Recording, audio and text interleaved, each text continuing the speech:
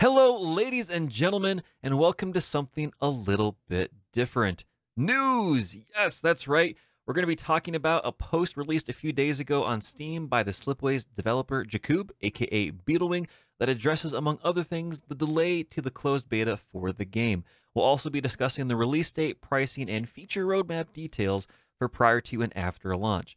So first things first, if you're not sure what Slipways is, I've included a link down below in the description to the video I did a few weeks ago covering all of those details for this game, as well as additional links related to the game's development, its developer, and where to find that information.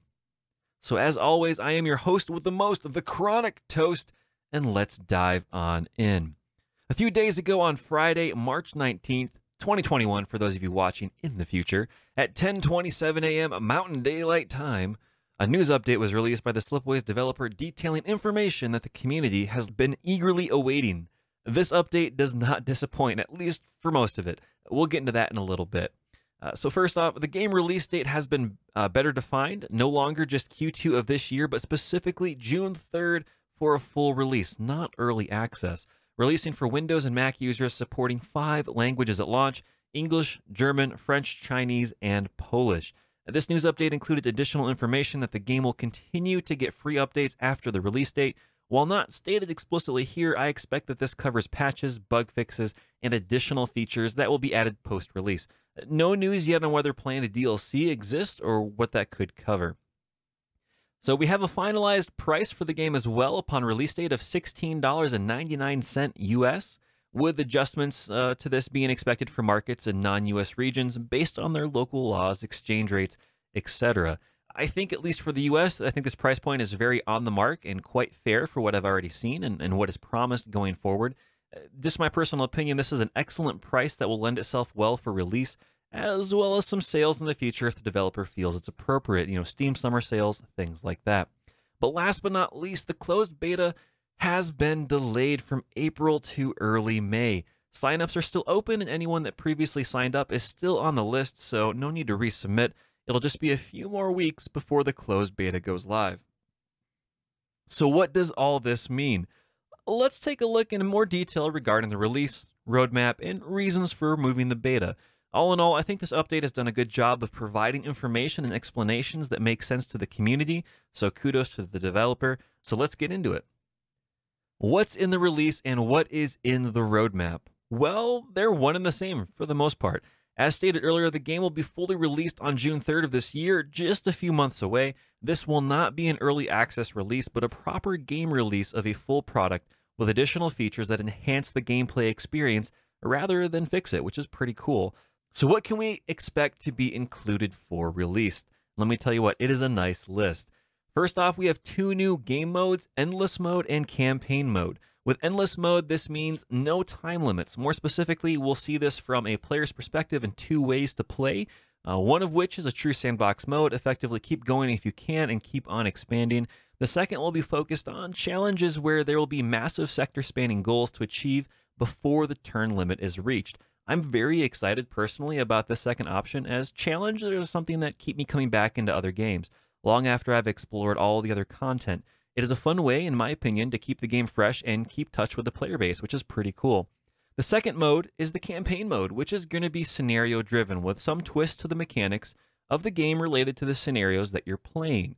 I'm very curious to see how this works in practice, but again, it's a nice touch to see this implemented, as it can be built upon later by official expansions and player-run content.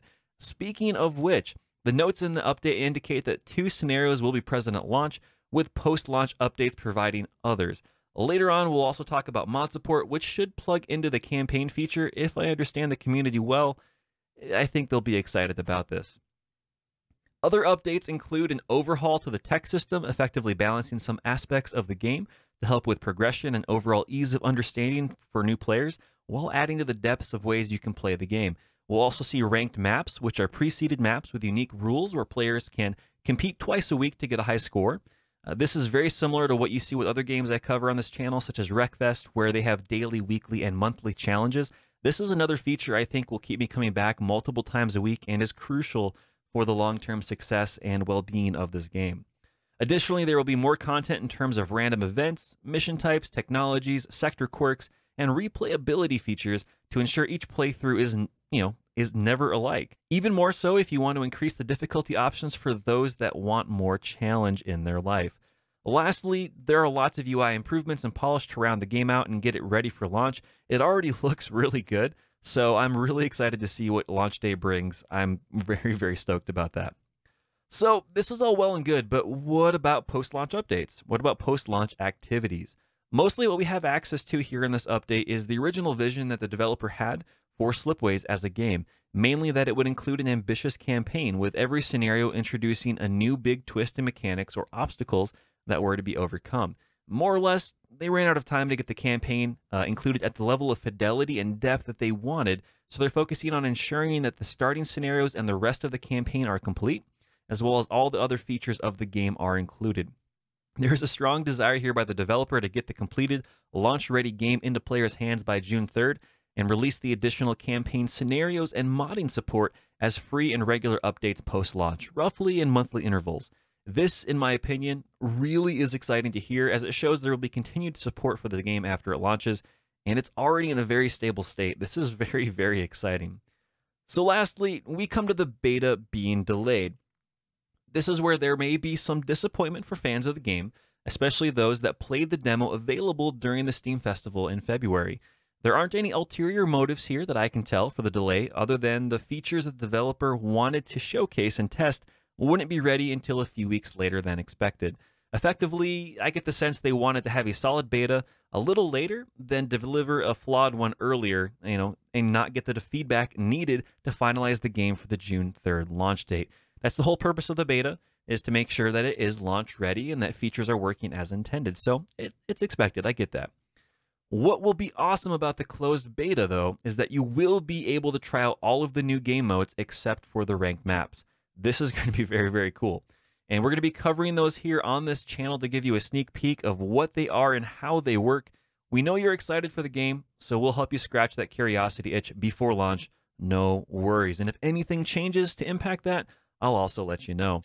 For those that are curious what the beta sign-up form looks like, we're scrolling that through right now. The link can be found below for your convenience in the description of this video or over on the main Slipways webpage, or yet again, even within the Steam News Update article if you want to go find that as well.